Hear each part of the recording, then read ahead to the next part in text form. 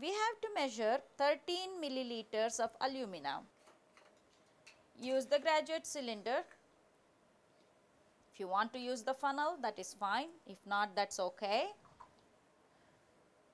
And again, this 13 milliliters doesn't have to be exactly 13. It could be anywhere between 12 and 14 milliliters.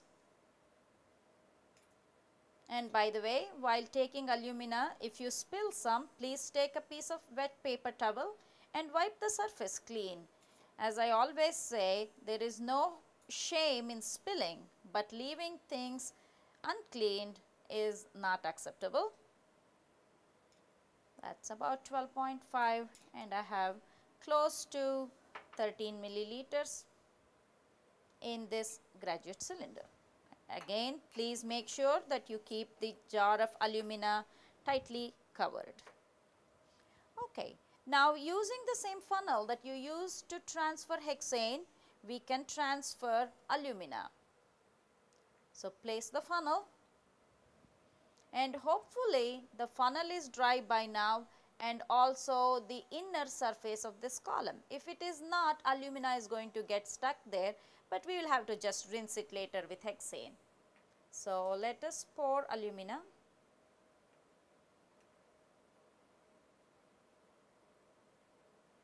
And if you pour it in this fashion slowly,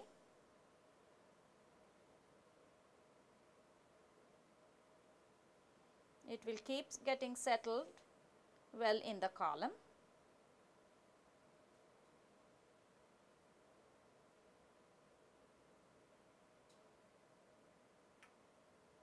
You don't have to pour all of it at once. If you notice that there is some clogging, we can gently tap the column. We can also use what we call as a Barnard tapper. It is just used to tap, but because we use the Barnard College pencil and the tapper attached to it, this is our joke here. We call it as Barnard tapper. So continue to add, and if you notice that the level is raising too high, obviously because we are adding this solid, if you want to release some of the solvent slowly,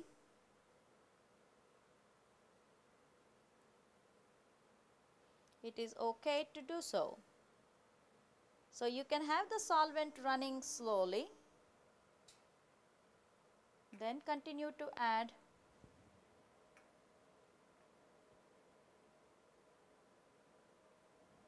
alumina.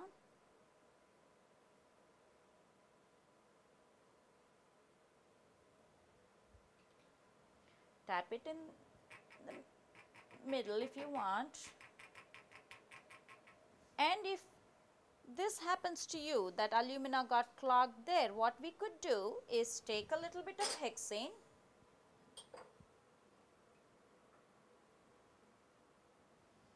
and just squirt some.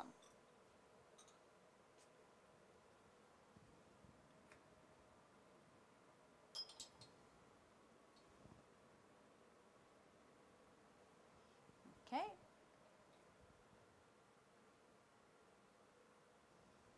Let's continue to add alumina.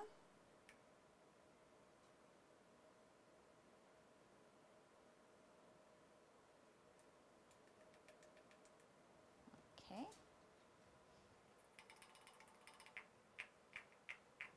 After transferring all of alumina, if you want to rinse the funnel with a little bit of hexane,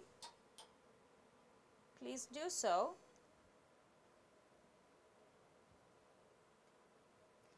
This way, this funnel will be clean when you want to use it the next time for whatever you want to transfer. I am going to keep my hexane container without covering it now because I will be continuously using. It's okay to leave it like this without covering it with a pipette in it as long as you are using this. Okay. You notice that there is a fine cloudy layer, that is the fine layer of alumina attaching to the column surface.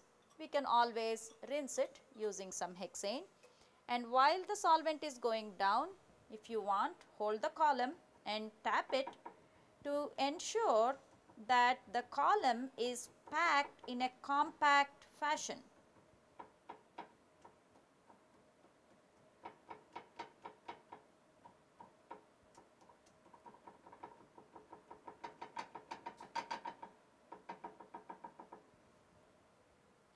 You can turn this off, open it, you can do anything as long as the sample has not been added. Once we transfer the sample onto the column, we should not turn this stopcock off, or we should not close it. The elution should be continuous.